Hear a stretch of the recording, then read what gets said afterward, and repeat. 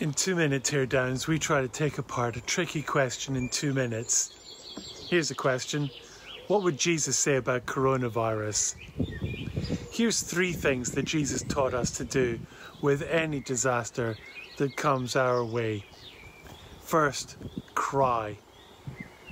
The shortest verse in the Bible is Jesus wept. When his own friend Lazarus died, even though Jesus was going to raise him back, he cried. Coronavirus, like any famine, any disaster, any war, is a cause to weep with those who weep.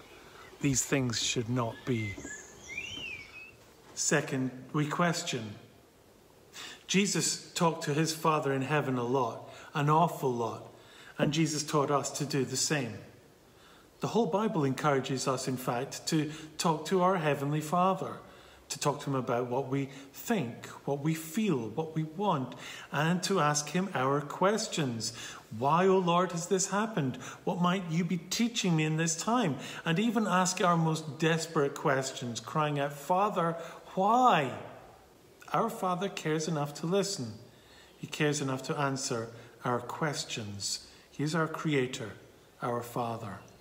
3, call out. Most of all, Jesus taught us in the face of death and disaster to call out to God.